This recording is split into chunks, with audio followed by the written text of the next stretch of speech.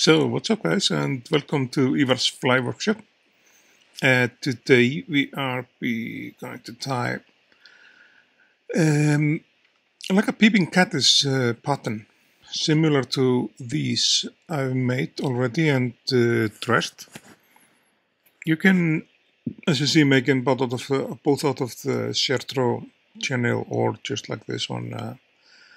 It's like an orange, but I think the Chartreuse is like more common. It works even better. I'm using a jig hook for this. This time I think it's the first jig we are tying on. The thread I'm using today, that is a Semperfli Nano silk in black in 50 denier. And we'll start by attaching the thread to the hook shank. And this is the chenille, the Chartreuse, the Flugusmiðjan Chartreuse chenille I'm using this time. And we start by burning just like this, and then just put out the fire. This is going to be the caddis itself peeping out. And of course, be very much careful when you work with open fire around your fly tying kit and stuff, and glues and stuff. So you have to be careful. We are going to tie this in so the end of the caddis is sticking out like this. It depends on how long you want it to stick out. Not much further than this. Some people prefer it to be shorter, but it's supposed to be peeping out of the housing. So I'm placing it like this. The rib of the fly, we are using a Semperfli silver wire for that in 0.2 mil. And the wire is an important piece of the fly, and we'll see that a little bit later. For the legs of the fly, I'm using a brown hen. Just a nice size feathered like this. So we take the tip of the feather and we're going to tie in the tip first this time. I'm going to tie it in just there securely. And the tips of the legs would be in length like something like not matching exactly the caddis, but close to that. Like, it's not going to go, it should not go much further than that. But those are the legs of the nymph that is just pushing itself out of the housing. Snip off the tag end, and then we are going to open those fibers up. I had pretty good success with this fly in the springtime and like late spring here in Iceland. I think though that trout is trout, especially the brown trout, and it's gonna just love it if you're going to offer the trout this piece of a fly. Just I think any part of the season it's gonna go for it. So we tie the legs in like this, so they're almost all the way to the where the caddis is peeping out, and then we bring the thread forward and tie in the wire.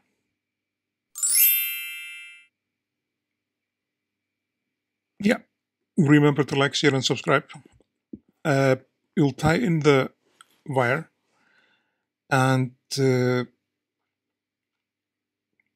then comes the very fun part. We're using actually a 3.2 mil fulling mill slotted bead, and we are using a Jack Mini jig hook from Ahrex number 12. When I'm speaking about the fun part, that is this dubbing job. We are using a seal fur substitute, and I'm using a hair mask as well. And then I'm using this black dubbing, rapid dubbing, or hair dubbing, it doesn't matter. And with those three materials, I've mixed them together, like just in my hands, just pinching them back and forward. And we mix all of those materials together. And then we start to tie them or get them on the thread to make a dubbing noodle.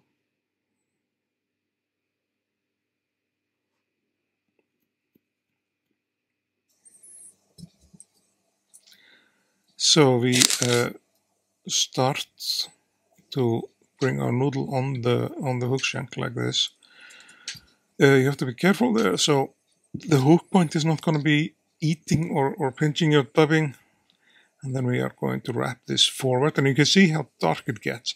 I mean, how dark the body of the fly is. And that's why I'm mixing those colors together to get it relatively dark shaped. We are going to just add more dubbing onto the thread as needed, and we want to bring the flavored body to the front of the bead. And it is okay if the body is like bulky at this point, because the wire is gonna bring it down and even the body out. Like I said, I had pretty good success with this fly, especially lake fishing and even in stream fishing or running water too, during the early or mid-season. And we do have another, like a peeping caddis pattern here in Iceland that is called peacock, which is actually the most common used fly in Icelandic fly fishing, I think, for and we're going to speed this up a little bit here. But the peacock is based kind of on the same idea with this same housed caddis or peeping caddis. Now we are going to bring the wire in the counter direction of the thread. We are going to lock in the wire here with few tight wraps, and then going to helicopter the wire off. And the wire in this fly plays like an important role, and I will show you when we finish the fly.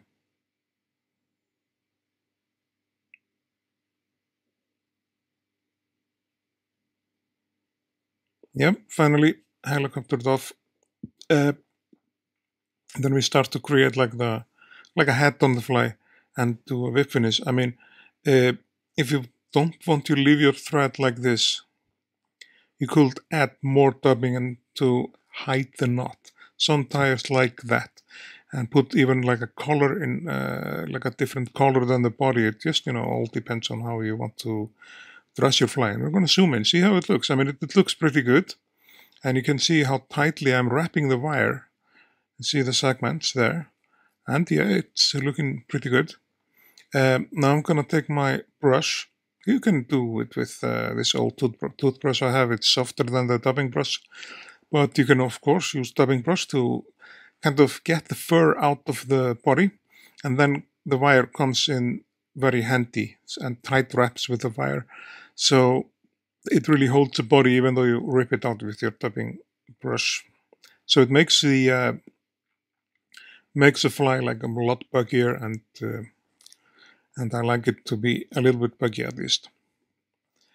Then we're going to place just the UV resin on the knot and on the head, and we're going to torch that, cook that with our UV torch, and then we are kind of good to go. The Peeping Caddis is ready. I just want to say thanks for watching. Remember to like, share and subscribe to the channel. And I will see you guys in the next video.